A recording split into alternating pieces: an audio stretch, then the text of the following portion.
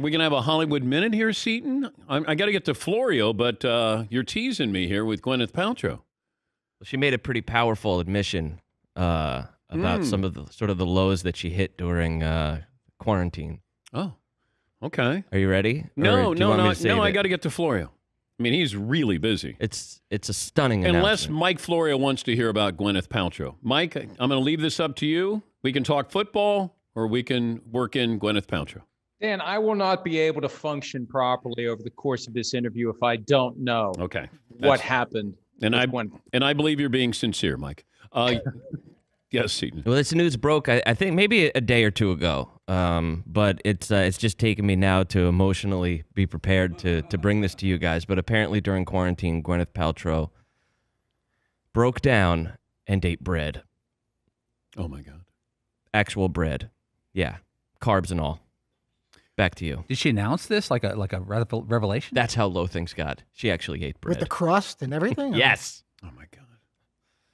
My Gwyneth. She was really... Although when you said she ate bread, I thought you said she ate Brad. No. And I'm going, what? Like, wait, what? What? Now let's bring in Mike Florio, Pro Football Talk Live co-host. Let me start with Tim Tebow. I'm curious, you had Chris Collinsworth podcast with Urban Meyer, and Chris asked him, and Urban basically saying, I haven't made a decision yet. When does he have to make a decision on Tim Tebow joining the 90-man roster? Let me just first say that during quarantine on a nightly basis, I took a large piece of bread, soaked it in bourbon, lit it on fire, and swallowed it whole.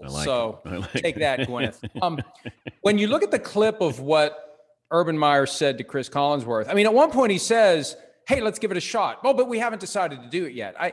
I don't get it, Dan. I don't know if this is a trial balloon, if they're stung by what happened with the Iowa strength coach that they had on the payroll for like a day before Urban Meyer realized this isn't like college football where you just do whatever you want to do.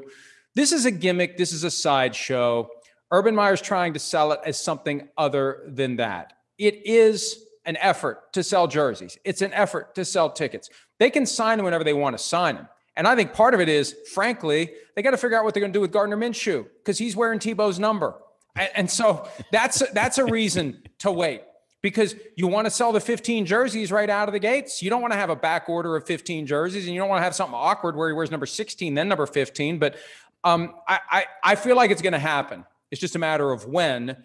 And I guess the one small sliver is the possibility that Urban Meyer gets enough pushback internally that he realizes this isn't college football. I'm not going to be able to make this fly in the locker room because there's going to be guys giving him the side eye in the locker room saying, are you serious? A guy who hasn't been in the NFL since 2012 in a regular season game, never played tight end. He had one snap at tight end. It did not go well. Yeah. And he's going to get one of these jobs that there are hundreds of guys out there trying to get these jobs. Get out of here with that. I feel like he's going to have to deal with that internally. But it's the 90-man roster. That's different for me. If it got down to the 53-man roster... it will. I think what will happen... You think if he gets on the 90-man roster, he's going to make the 53-man roster? Well, why is he on the 90-man roster? What's the point of giving one of 90 roster spots in one of the most competitive sports in the world when there are guys every year coming out of the college level who are good enough to play at the NFL level, and they're dying for a spot on the 90-man roster? You're taking that 90th spot and you're giving it to a guy who you should just hire to be an assistant coach.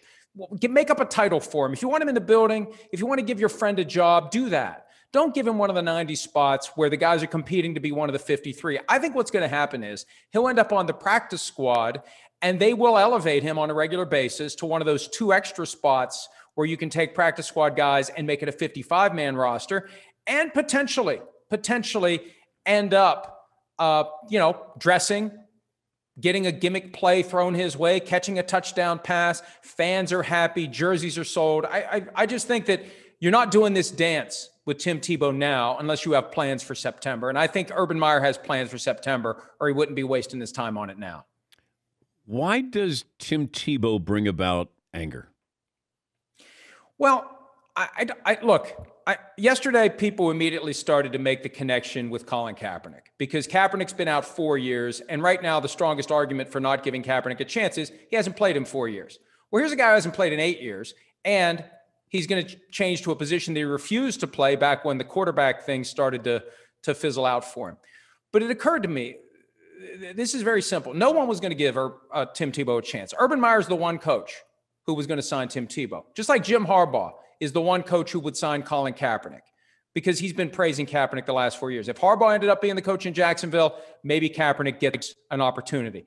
But Tebow gets an opportunity because it's the one coach who would give him one. And I just think it's this idea, Dan, that it started with the baseball thing for me. I had no problem with him playing in the NFL. He's a first-round draft pick. Josh McDaniels rolled the dice, and it kind of worked. He got to the playoffs. I mean, horribly inaccurate, figured a way to win close games from time to time. Magical run in 2011.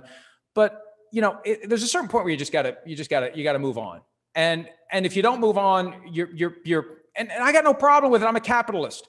The Mets thing was about making money. Yeah. And I feel like this thing's about making money. So don't tell me it's about football when it's about making money, because I think it's about Jacksonville, jerseys, tickets, excitement, and not about football. If I said Urban Meyer's either going to be really good or really bad, no middle ground, what would you take? Really bad, just because history tells us, other than Jimmy Johnson. It seems like every few years, there's a college coach who comes to the NFL and he's going to revolutionize the game. And the media lines up to apply lips to his buttocks in the event that he is Jimmy Johnson, right? Oh, this is going to be great. Oh, Greg Schiano. Oh, he's going to be great. Chip Kelly. Oh, he's going to be great. He's going to revolutionize the game. Nope. Who was the other Spurrier. one? Yeah, Spurrier, Saban. I mean, they're all one after another. Here's the guy. And I'll believe it when I see it. If you're going to be Jimmy Johnson, you got to prove to me you're Jimmy Johnson. And until then, there's only one Jimmy Johnson. That's how I look at it. And I feel like there's so many in our business that are falling all over themselves to assume that this is the next Vince Lombardi. It makes me inclined to go the other way too. And we'll see. It's a hell of a laboratory experiment. And from the Jaguars' perspective, every other thing they've tried for the past 20 years hasn't worked. So they may as well try this. He's Mike Florio, Pro Football Talk Live co-host with Chris Sims. I'm wondering if the commissioner can call the Packers before they before they do the schedule release. Like, if you're running a league, you have the Packers opening weekend, that 4:25 slot. That's Fox's big game, and the other game is Denver against the Giants, the team mentioned as the landing spot for Aaron Rodgers if he doesn't stay in Green Bay.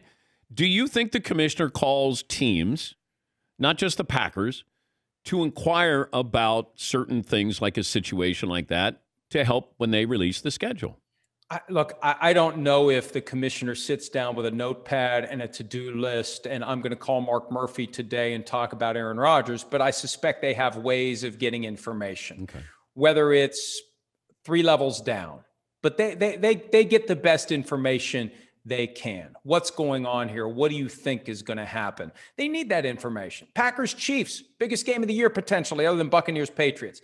You got to put that game late enough in the season that can be flexed out of 425 or flexed out of Sunday Night Football if that's where it would end up. I mean, you don't want it to be locked into Monday Night Football. You don't want it to be in a hard spot where you can't move it because you may or may not have Aaron Rodgers. So I think there are ways to protect yourself against it. But yeah, how do you not have those conversations when you have access to the individuals involved? And these are legitimate business considerations. Where are we going to put these marquee games? Let's take away the Buccaneers and the Cowboys. Give me the must-see matchup in Week 1. Wow. Steelers-Bills. I'm surprised that's a 1:00 game. I really am. A couple of playoff teams from last year with a lot of continuity. I mean, with the Saints-Packers, you're getting one new quarterback in New Orleans, whether it's Taysom Hill or Jameis Winston. It's not like Drew Brees is back. You got Ben Roethlisberger in what likely will be his final year, going to Buffalo to take on Josh Allen. The Steelers going all in. The Bills trying to rectify how their season ended. I think that's the best game of Week 1, and you could argue it's even better than Cowboys-Bucks. Yeah, but I think this might be because it's Buffalo and they're at 1:00. That maybe Steelers, of course, are a national draw. I don't know if the Buffalo Bills are a national draw. If this game was in Pittsburgh, then maybe it's a 4:25 game, but I don't know. It just feels like maybe Buffalo is still not graduated to that must-see TV. What excites you more, Steelers, Bills, or Ravens, Raiders? Steelers and the Bills. Yeah, but now the Raiders, new stadium, I think there's a sensitivity to letting these stadiums that sat empty all year. Absolutely. This is the first time there's actually going to be human beings other than the players and the coaches and the officials in Allegiant Stadium. So it's got to have a prime spot. Kind of quiet on the Deshaun Watson front here. Very quiet. What's that mean? It means that they're working on a settlement of the 22 cases. It's the only reasonable conclusion at this point. And look, it was nearly 3 weeks ago where the lawyers were in court accusing the other parties, each side, of destroying evidence. And there were social media posts, Dan, and there were press conferences, and it was ugly and it was nasty. The plug doesn't mutually get pulled on those tactics in the court of public opinion unless there's something happening behind the scenes. And if they can get these cases settled to the satisfaction of everyone involved, I think Deshaun Watson gets traded. And I wrote last night that I think the two main destinations for him would be the Dolphins or the Eagles. And I think the Eagles are a team that should never be discounted in this because they are desperate to get a franchise quarterback. And yes, they want to go all in with Jalen Hurts this year. But if Deshaun Watson, who's already proven himself, would fall into their laps, I think they would do it. I keep thinking the Washington football team. I think that's a possibility. The only problem is we know what's happened off the field with the Washington football team, with cheerleaders, with the owner. And I think that's a Molotov cocktail if you bring Deshaun Watson into a situation like that. Even if you make a great settled. point, Dan. Hey, and he's going to get suspended.